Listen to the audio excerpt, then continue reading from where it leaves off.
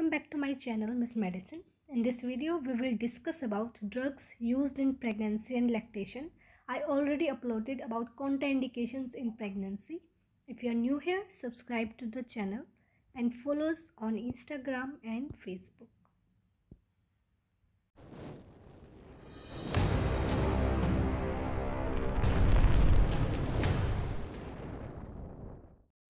First of all, I will explain about the teratogenic drugs. Teratogenic drugs, which cause malformation in the body, contraindicated in pregnancy. And teratogenic effect of the drug depends on many factors. Out of them, we will discuss two major factors. First of all, it's depend on the trimester. In which trimester we are giving the drug. Most of the organogenesis occurs in the first trimester. If a drug produces teratogenic effect in first trimester, it can cause congenital malformations. And the second one is, it depends on dose of a drug as well as duration.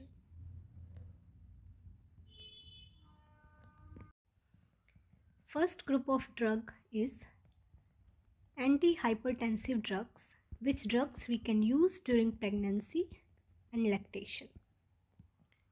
Antihypertensive drugs. So first one is, drug of choice is labetalol, beta blocker, both in routine hypertension in pregnancy as well as hypertensive emergency in pregnancy.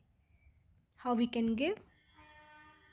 Oral in routine hypertension and IV in hypertensive emergency. Second drug of choice is methyl-dopa, drug of choice according to the GNC guidelines.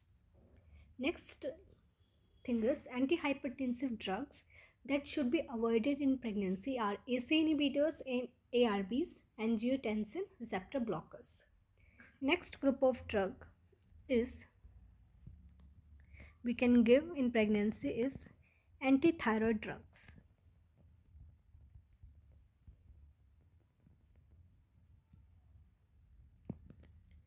It includes, first one is PTU. It crosses the placenta much lesser compared to carbimazole, drug of choice for hyperthyroidism in first trimester in pregnancy. For hyperthyroidism, this is the drug of choice. And the second one is carbimazole. It is drug of choice for second and third trimester. P2U was for first trimester and carbimazole is for second and third trimester. If trimester is not mentioned, then choose P2U as the answer. Next group of drug is antiepileptic drugs. It includes two drugs. First one is valproate.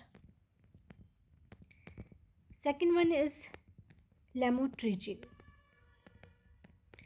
and levetiracetam.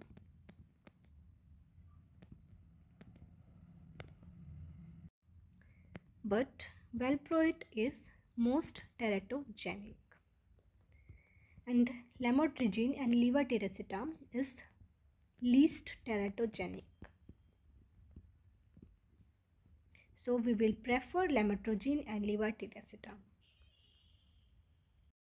For the first time treatment of epilepsy in pregnancy, levetiracetam and lamotrigine are preferred. Next group of drug for bipolar disorders. Which drugs we can use in pregnancy? We can prescribe antipsychotics.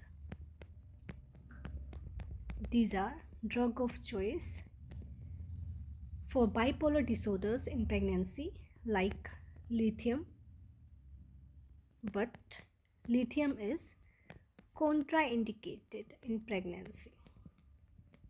Lithium can cause abstinence anomaly. This question asked many times. Teratogenic effect of lithium is abstinence anomaly. Next and the last group of drug is antimicrobial drugs, which are safe in pregnancy. The mnemonic is PCM. P means penicillin, C means cephalosporins, and M means macrolides.